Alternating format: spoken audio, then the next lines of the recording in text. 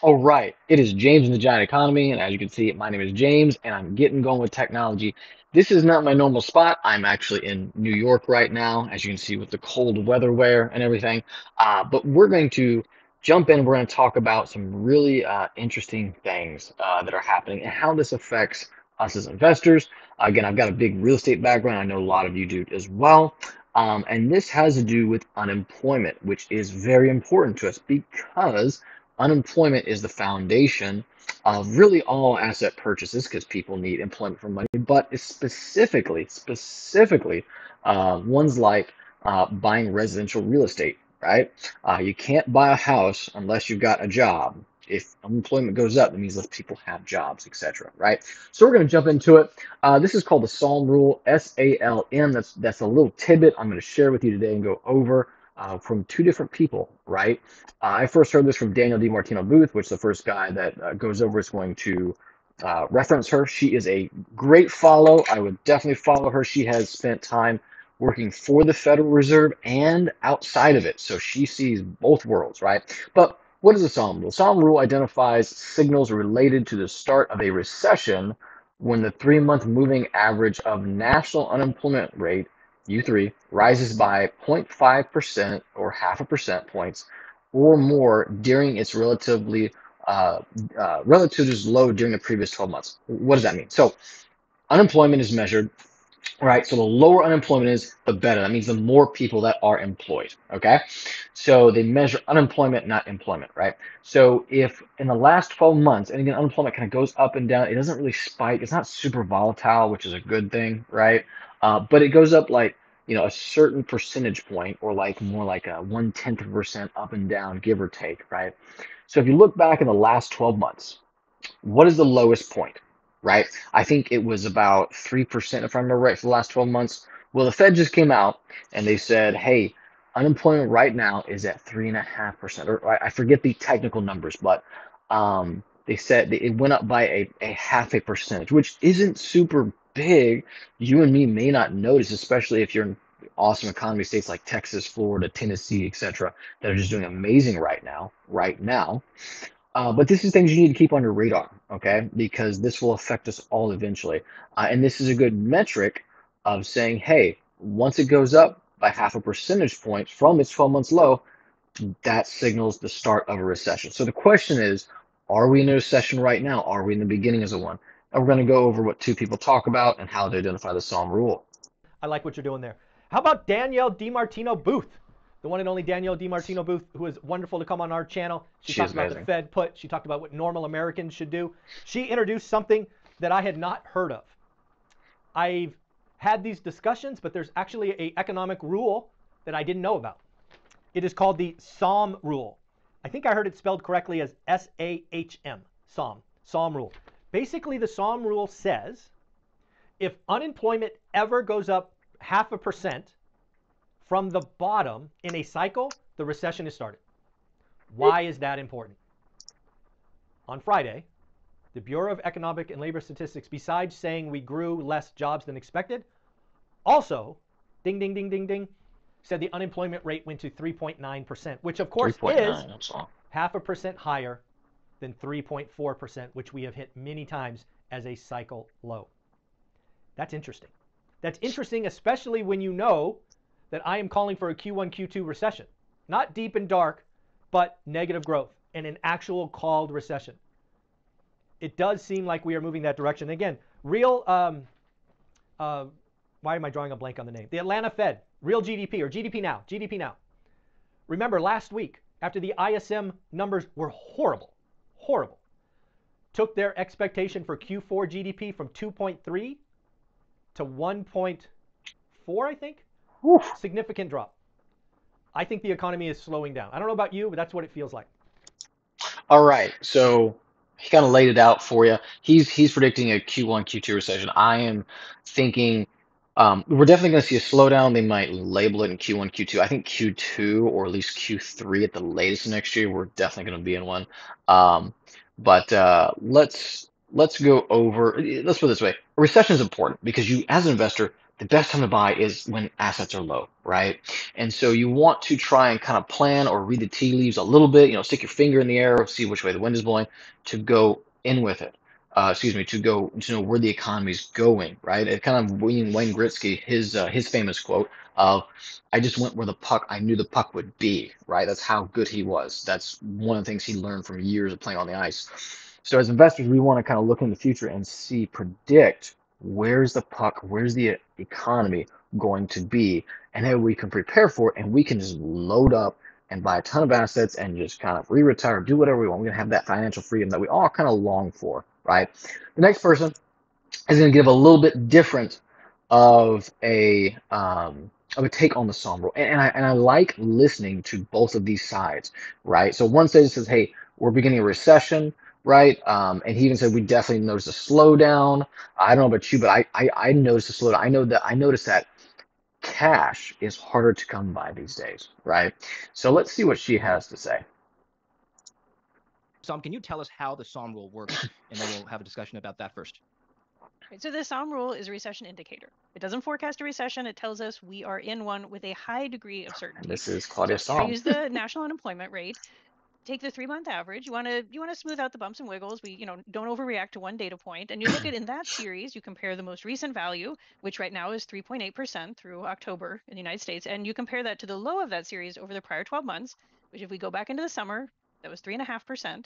So right now the Sahm Rule has risen 0.3 of a percentage point. The trigger that would tell us we are in a recession is 0.5 percentage point. So we are not there, and yet we have moved much closer to the trigger in the second half of this year. So it is something to pay attention to. I will say also Real quick. So the numbers are different. She says 0.3. Dana DiMartino both and said half a percentage. Just kind of keep that in mind. But here's where they kind of converge. the origin of the Sahm Rule, why this exists, is I had put together a policy proposal in early 2019, part of a volume recession ready that had all various automatic stabilizer proposals to send out stimulus checks automatically as soon as a recession starts. So based on economic conditions, not on politics. The Sahm Rule was the supporting actor in this proposal in that I just needed something that was accurate and said send out the checks. So that's the idea of it, is helping us know when a recession has started so we can get the relief out, we can get the policy support out to make the recession not as bad as it could be. Just to clarify, your take. So again, the Sahm Rule is pretty new. It's 2019, right? It's gone through a pandemic just like we have, okay? But it's got some historical background to it. And this, I just noticed as I'm making this video, this is Claudia Sahm, the originator of the rule. So we're getting it straight from the horse's mouth. This was great. Taking a 3-month average. So even though the trough this year was 3.4% back in April, that's technically a 0.5% increase. But that still doesn't count, right? Because you're taking an average.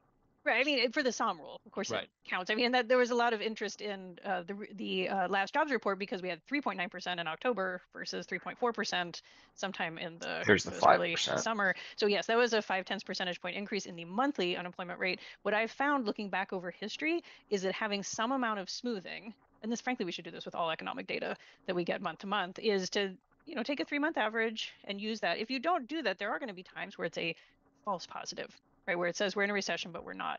So yeah, it's just that's the way my indicator is set up.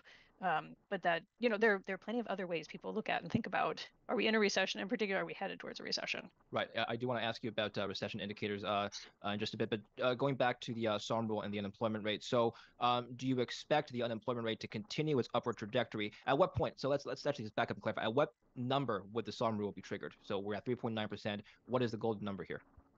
If the unemployment rate were to move up to 4% and stay around there, it has to get up above 4% because 0.5 increases 4, right? So you got to do something that gets to 4 or higher on average. So we got to see it there for some period of time.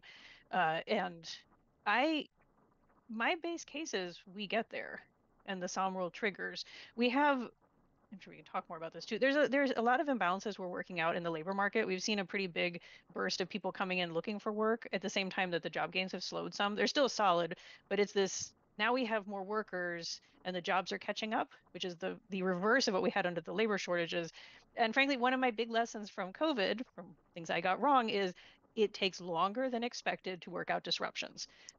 Okay, I'm going to stop there real quick and we're going to wrap this up. But What's the difference in the 3/10 to 5/10 rule, right? That we saw in the first video is 5/10, hey, trigger the Sahm rule, and she said 3/10, the originator of the Sahm rule, right? So what she said was that she smooths it out to a 3-month average, right? So if you're looking at it at a 1-month average, yeah, it's going to be 0.5% higher, right? Or 5 basis points. If you're looking at 3-month average, it's only at 0.3% or 3 basis points, right? But she says, hey, I think we're going to get there, right? So it is heading in that direction. It is looking like we are going to hit a recession at some time. I'm guessing sometime in Q2, latest 3 of next year, right? I'm predicting in Q2, the dollar and oil will be at really all-time highs again, and that's just going to crush everything. It's just going to crush everything. And then it may show up the recession or at least the feelings of it, the notice of the, hey, we are in a recession, may show up in Q3. You know, these things are hard to predict, but I think 2024 is going to be really, really bumpy. What does that mean between you for you and I as investors? That means buckle up. It means take a look at your assets, right?